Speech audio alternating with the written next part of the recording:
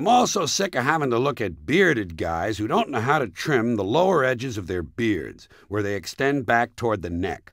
They trim too far up toward the chin. Leaves a glaring, fleshy strip where there ought to be hair. Guys, you need to let the beard extend far enough back under your chin so it reaches the point where your neck begins. Then, from the fold or angle that forms between your jaw and neck, you shave downward. If you don't have that fold, if you have a fat, fleshy pouch under your jaw with no definition, you shouldn't be trimming your beard at all. You should let it grow long and bushy so that it covers that goofy-looking pouch. Here's something else. I don't appreciate being put on hold and being forced to listen to someone else's radio. I don't even listen to my own radio. Why should I have to pay money to call some company and listen to theirs? And it's always the same shit, soft rock.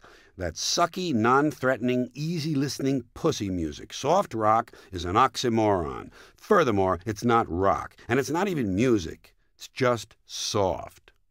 Thank you.